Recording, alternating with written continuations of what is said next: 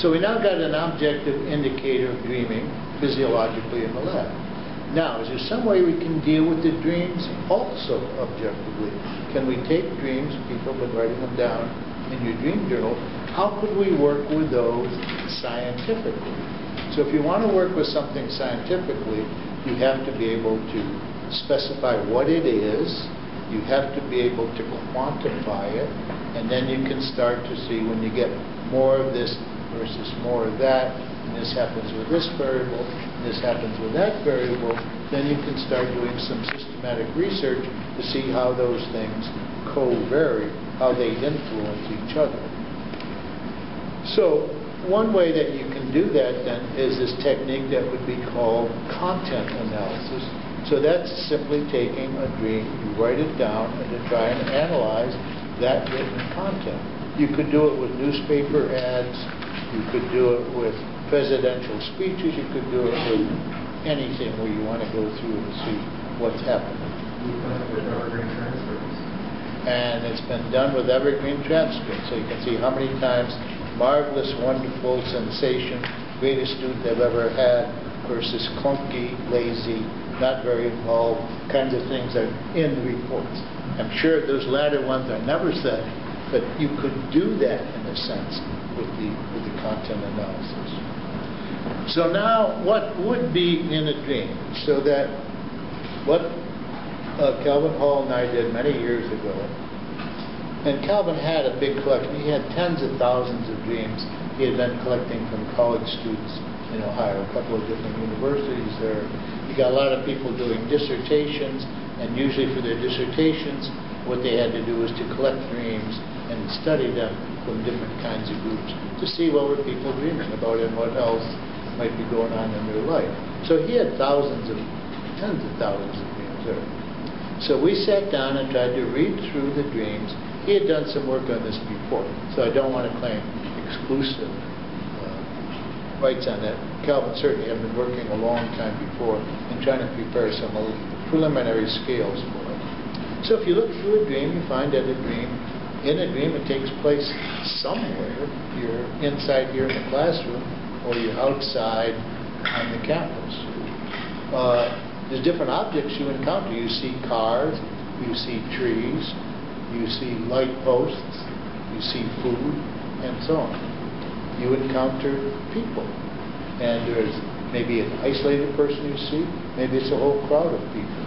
And then you'd be interested in what kinds of people. Are they males or females? Are they people that you know, or are they strangers? Are they family members?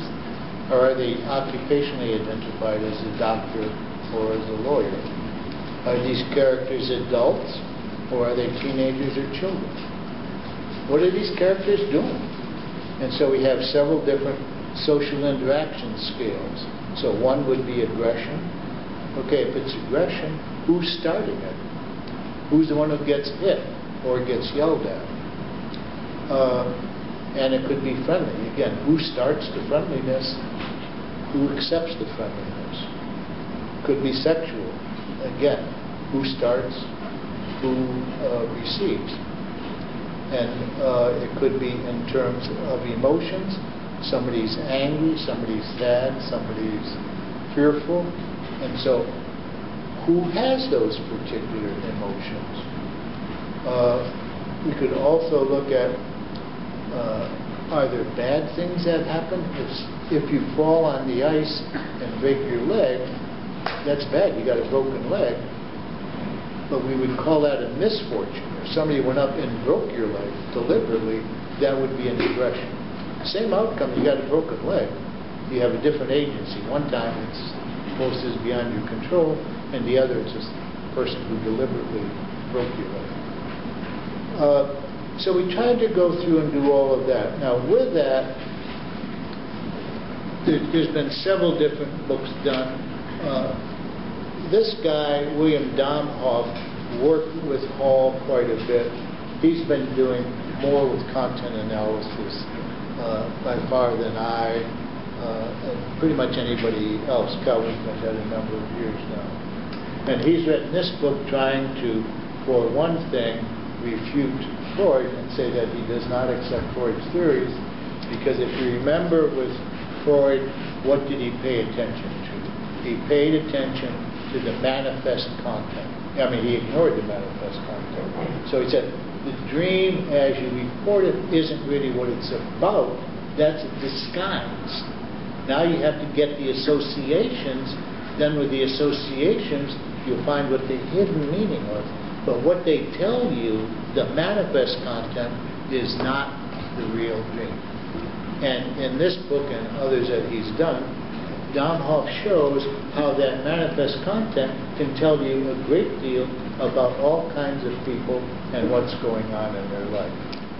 He also describes in here the scoring system, and we're going to go through that. I don't expect you to really ever do this in any length or with your dreams. All I want to do is to try and show you it's not as complicated as you might think.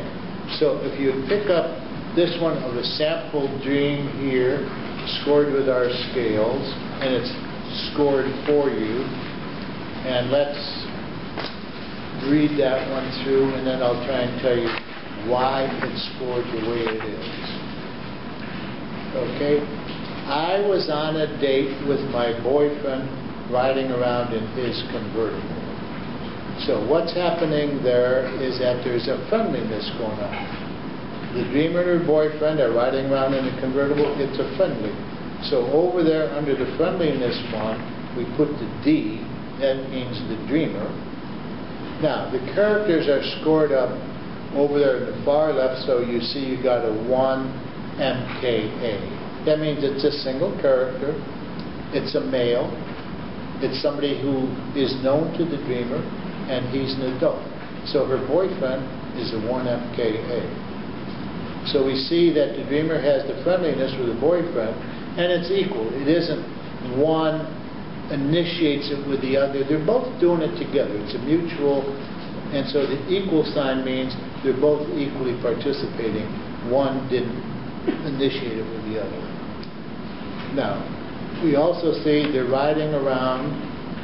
So the riding around is an activity, and that would be under the activities. We see the dreamer and that boyfriend with an L. And L means there's a location change. So they went from some place to some other place in Berkeley. My hair was tucked under a big red bandana. So her hair is a body part. It's a part of her head. So if we go under the objects now, we see that there was his convertible. That's a TR for a travel device. The BH is for her head. B is for body part. H is for head. So her hair is part of what's connected to her head. So that's the BH. It's under a big red bandana. So the bandana is a piece of clothing. So that's the CL under the objects. And it was also big and red. So we have modifiers. Modifiers are essentially adjectives. So big means if anything is big, it's an S plus. If it's small, it's an S minus. So she has a big bandana, so that's an S plus. It's a red bandana, that's a chromatic color, so that's a C. And so we put in the clothing. We heard another car driving by. Okay, now under activities, the dreamer and her boyfriend heard the car, so that's an auditory, so that's an A down there. We saw a policeman, so the dreamer and her boyfriend saw the dreamer, that's an S under the activities there. Who waved and smiled at us. So now we've got the policeman, and so he's scored up under the characters as a 1 MOA. Because he's a male, and he's identified by his occupation. So as a policeman, that's an occupation. That's an O, and he's an adult. And he's being friendly to them. He's waving and smiling. So under friendliness, we got the policeman. The arrow means the policeman is initiating it, going toward the dreamer and her boyfriend. So he's giving a friendliness to them.